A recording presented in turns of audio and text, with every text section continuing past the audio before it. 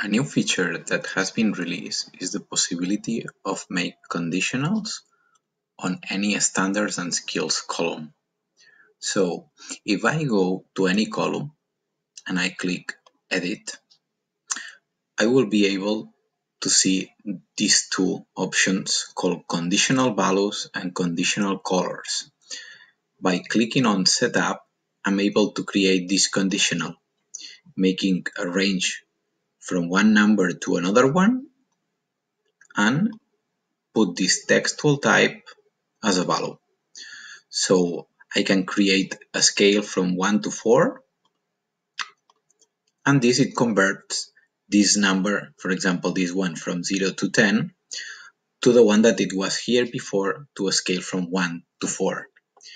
It's exactly the same process on this column, in which on the conditional value setup I click instead icon type.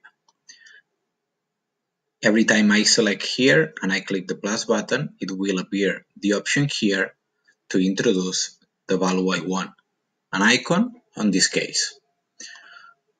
By clicking save, it converts the number to an icon. Here the other option is for those that wants to put a feedback for the student or for the family.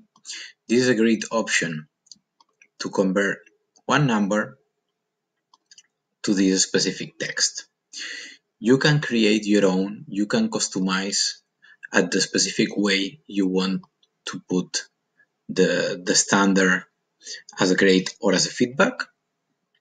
And remember that all the grades you have, they convert in this automatic radar graph that you can see the performance of the student in red in comparison of the group average in blue.